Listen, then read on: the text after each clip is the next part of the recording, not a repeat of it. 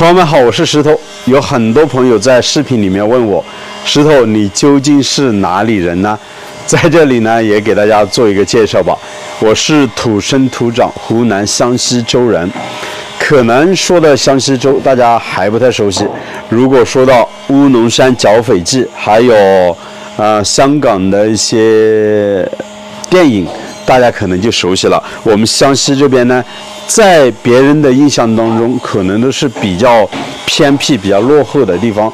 其实啊，随着近些年的一些改变，村村都通了公路之后，老百姓的生活是越来越好，家家户户呢也都建起了楼房。熟悉我的朋友应该都清楚，我今年是开年之后在河边改造一栋闲置10年没人居住的老房，那边房子改造好了之后，马不停蹄的又回来建自己家里的院子。其实我们湘西的大山里面，只要到了这个月份，下了点点雨，整个山里面就会起雾。看我身后的笔架山，这个时候啊已经看不到了。我们这栋院子呢，左手边的厢房是刚刚才打好，大概3天；右手边的厢房之前打好的，到了今天12天了。所以今天我们要开始给右手边的厢房拆模了。师傅他们就在那边做工，现在带大家一起来看一下。把这边的模板拆了之后，这些领子就可以放下来，开始铺楼板了。和底下院把拆模是一样的，先把这些支撑的领子全部放下来，然后再把一些铁丝给夹断，就可以把上面的领子放下来，把模板整体放下来了。拆下来的这些支撑领子全部搬出去，比较小根的我们放到地下车库，以后还用得着。像这上面比较大的，就直接铺楼板作为楼枕了。整个右手边的厢房大概有50个平方左右，所要用到的材料也是很多，所以现在拆模估计也要2-3个小时吧。安装的时候更麻烦了，足足用了3天半，接近4天的时间。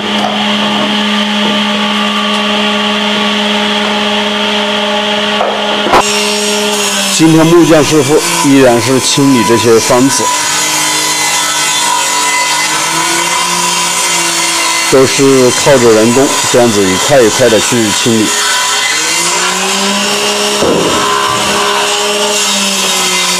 这边拆了模之后，就可以开始粉刷了。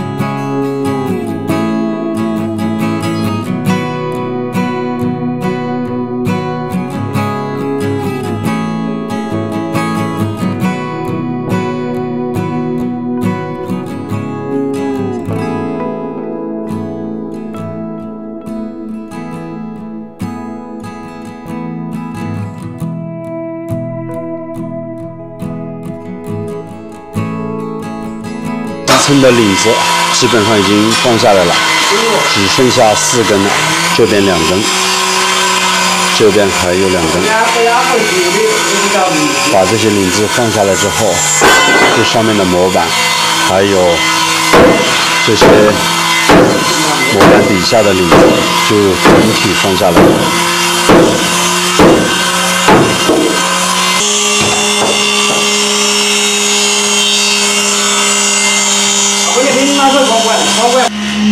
厢房的模板已经全部拆好了，这是放下来的领子，也叫做支撑的竖条，全部堆放在这边。整个院坝现在也堆满了东西，显得很凌乱。这边还剩了几根花瓶，其实也退不了了，因为我们买的时候是按着米买的，总共是买了53米，它搭配的有立柱、压条，还有花瓶，还有上面的圆球，所以就找个地方给它放在一边。如果以后发现哪一根花瓶有坏的，我们还可以换。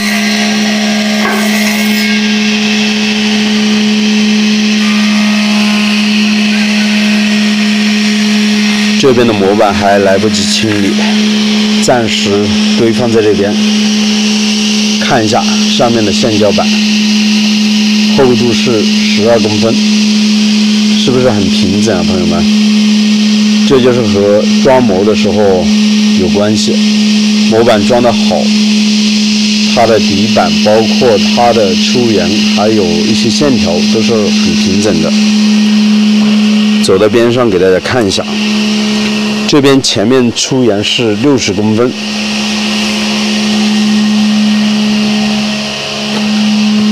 这个位置是40公分，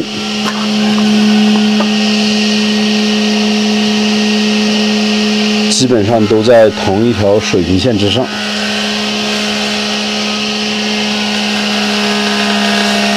这边和邻居家紧挨着在一起了。邻居家在这边养的有鸡和鸭，所以之前我给大家说过，我们这边的窗户是留的比较高的。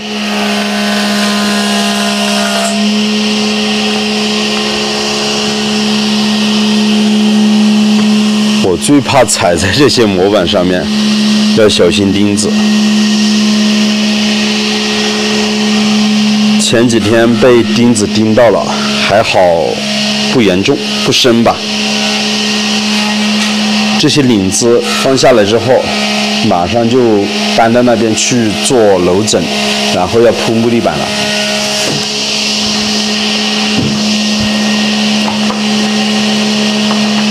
大家可以看一下，这间卧室拆了模之后，显得还是挺宽的，大概有25、6个平方左右呢。在年前我们是打好了地梁，并且在这底下是做了一层薄薄的粪泥土，所以装模的时候还是比较方便的。可以看到这落地窗很大把，这个房间是采光最好的。这个大玻璃估计得花点钱啊。这边还有一扇大窗户。这个房间的门是从这里进入的，90公分宽的门。这里进来之后就是厨房了。厨房我们留的比较宽，大概有30多个平方。中间是做了一根圈梁，这边有根立柱。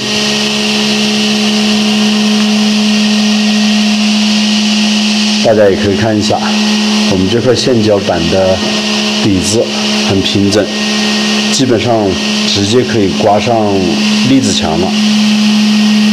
当然，这些砖墙还是需要粉刷的。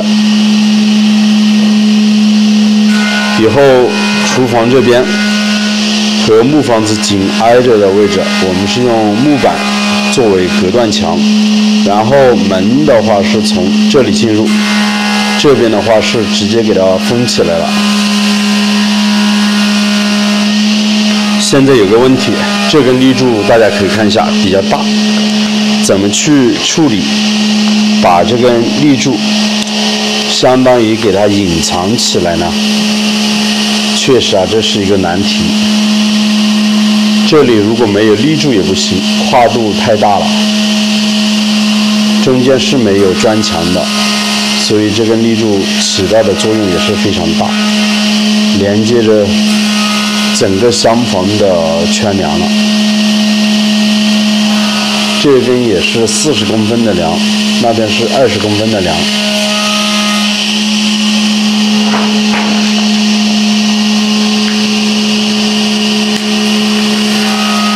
这里留了一扇大窗户，背后还有一扇窗户。之前有朋友告诉我，怎么厢房这边呢不把水电提前给做好？实际上我们的一些水管还有线管都是从底下走的，所以之前我们打混凝土的时候是不提前做的。当然上面的灯线和我们已经是提前安装好了，大家可以看一下，就在这个位置。我们这边还会留一些射灯，意思也就是紧挨着墙边会留一些射灯。这么大的厨房，以后我们肯定要留一些柴火灶的灶台，然后呢，可能会在这边放一些餐桌，在这边吃饭。这后面呢，可能就是洗菜池，还有燃气灶的灶台，大概是这样的一个规划。大家觉得合理吗？放下来的领子就比较多了。这些要等着木匠师傅过来慢慢的去清理的。现在木匠师傅在这边清理这些木方子。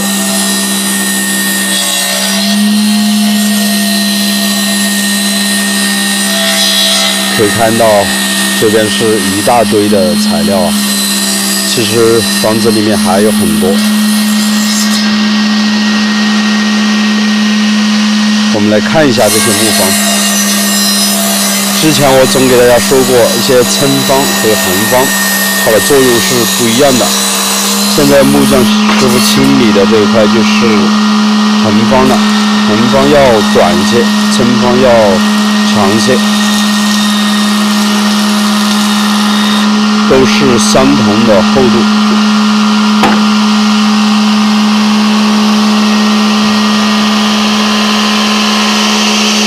实际上每一块都有它的用途，那边的更短，看到没有？因为木匠师傅做工啊，他自己有自己的安排。比如说这些撑方和横方，它每个地方所需要用到的尺寸都是不一样的。这是1楼的料，2楼的料还没开始下。所以需要用到的材料是非常多的。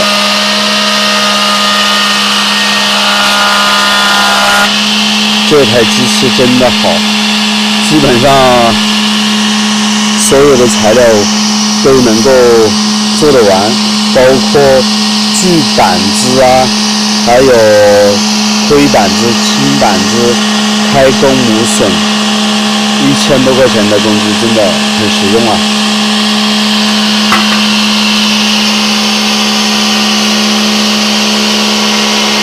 来看这些方子清理之后就很平整了。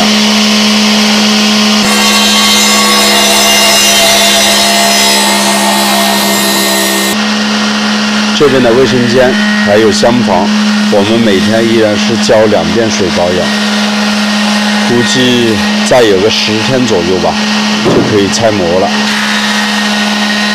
朋友们啊，两边的厢房都打上了橡胶板，这个样子看起来是不是显得更协调呢？